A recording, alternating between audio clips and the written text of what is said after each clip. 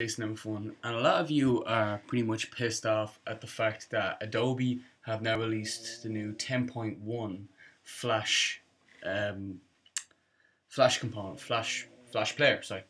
Now, I recently upgraded to Adobe 10.1, and I realized when I was watching YouTube videos, I always watch YouTube videos in full screen because might as well, sure. And I downloaded it 2 weeks ago. My Mac Safari has crashed at least nearly 9 times in 2 weeks due to that fucking 10.1. And I've noticed a lot when I'm using Skype with my friends, it kind of crashes that as well because the video has to install a Flash component to allow the video to go through it. So if you are using 10.1 and you're getting sick and tired of fucking crashes and after crash after crashes, now I think it's only Safari based. I don't think Mozilla Firefox suffers as well, or Opera. But I'm pretty sure if it crashes on Safari, most likely it'll crash on Mozilla Firefox. Even though Mozilla Firefox is more stable, it's still a browser, so most likely it will crash. So if you want to get back to the good old-fashioned 9 is very, very stable. Here's the things that you need to do. Now, first of all, you need to download these two packages right here, which is Adobe Flash Player Uninstaller. I'll put the link up in it, and the package 9. You can't see it, but that's the Adobe. That's the Adobe Flash Player 9. So the first thing you want to do, just let me double check actually. 1 second.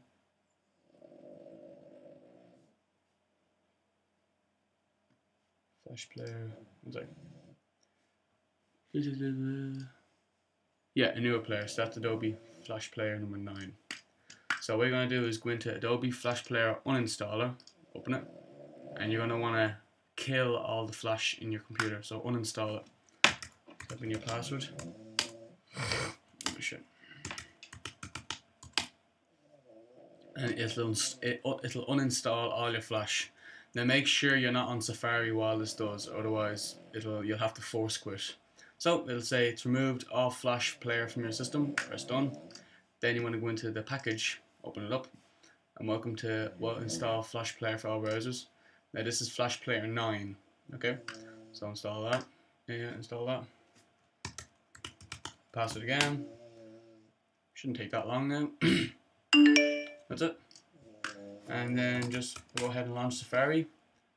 Now, believe it or not, YouTube actually uses Flash to play the videos. A lot of people on their iPhones don't realize that it's QuickTime that are using on the iPhones. So, yeah, you do need Flash. So let's just go into a new video here and see if this works.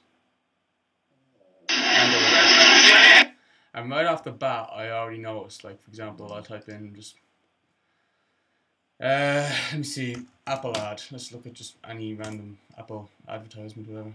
Yeah, okay, whatever. FaceTime feature. You can automatically see right now that it's playing.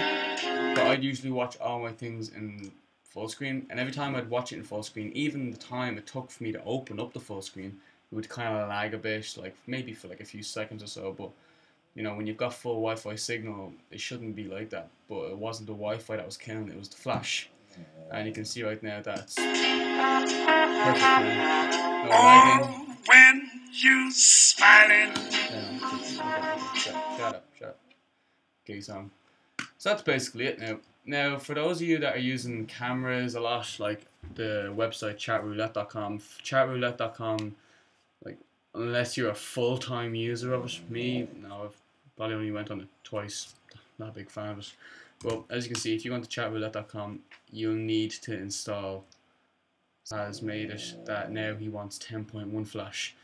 So, I don't know, if you want to use it, go ahead, install 10.1, but in installing 10.1, you will notice an increasing amount of difference, especially if you're on a Mac. There'll be a lot of laggy. It is so buggy, it's not even funny.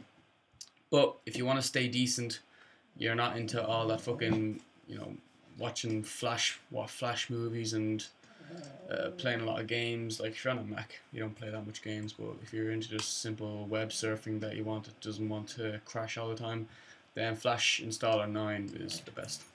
So anyway, there are the two packages that you need to install. I'll put them in the link right now.